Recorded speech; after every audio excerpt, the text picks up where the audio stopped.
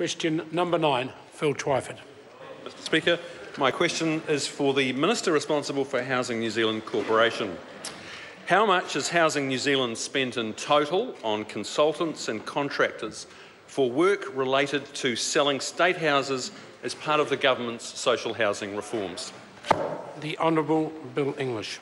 Mr Speaker, I'm advised Housing New Zealand provide an annual disclosure to Select Committee on contractors and consultants that it uses across the full range of its activity for the financial review. Housing New Zealand are unable to provide the specific information the member seeks because consultants frequently undertake multiple tasks and individual tasks are not systematically recorded. However, the value is likely to be small given that most of the work on the social housing reform program is being undertaken by government departments, not by Housing New Zealand. Point of order, Mr Speaker. Point of order, Phil Twyford. This question was on notice. It's very simple. It's very specific. Order. I cannot believe that the Minister could not get this information. The Minister gave a very full answer as to why it was unable to. That information isn't collated the way the members asked the question. That's the answer that's given.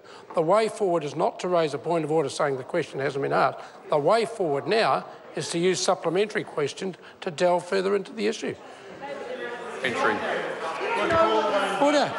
Supplementary question, Phil Twyford. How can he not know how much the government is spending on its flagship policy that was the centrepiece of the Prime Minister's State of the Nation speech and involves selling assets worth up to billions of dollars? The Honourable Bill English.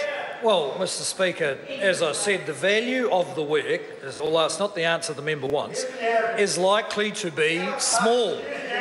But it does depend how you count some. So, for instance, because Housing New Zealand has been a state monopoly, they had a poor understanding of the condition of their houses.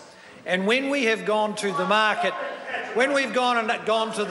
about whether they want to buy them, they want more information about the condition of the houses, and Housing New Zealand has had to spend more money finding out what state their asset is in. And actually, they should have been doing that all along.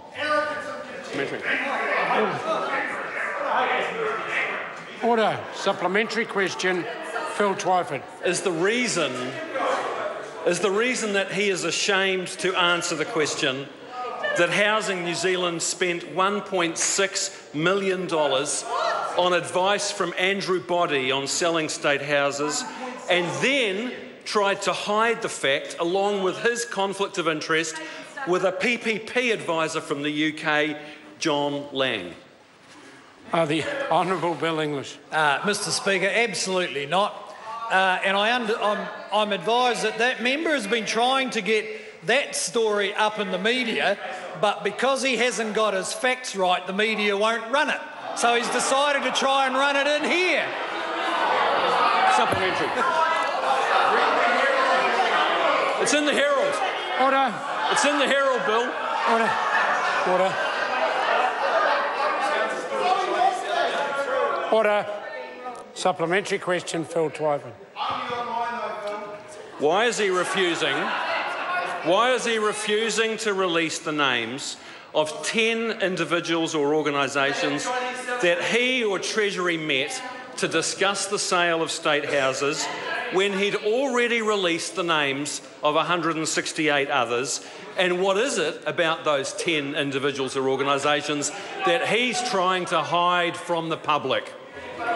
The Honourable Bill English. Well, Mr Speaker, I don't know what the member's referring to, but if he's worried about the Chinese names, we could probably go and have a look and see how many of the 168 do have Chinese names.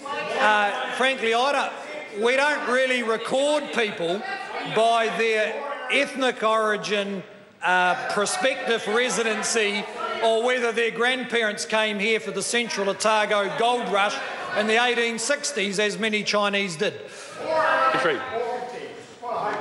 Why is Supplementary question, Phil Twyford.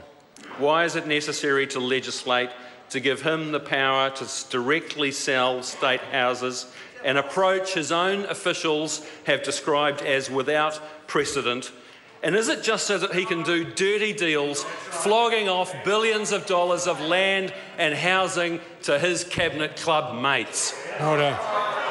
Because that's what it's about. The first part of the question can be answered, and that was it necessary of the legislation? The second part of the question is ruled out of order. Honourable Bill English. Well, Mr Speaker, all aspects of the government's policy around social housing reform are readily available on the internet. I know that's a bit much for the Labor Party because they think a day's work is sending a tweet, and actually looking at a website would be a week's work, and he clearly hasn't done that. But, Mr Speaker, we're overcoming the legacy of 50 years of mismanagement of a multi-billion-dollar asset, and we are keen to get expertise from people who know how to run state houses better and do a better job for our tenants. And that's what the social housing reform program is about. Question.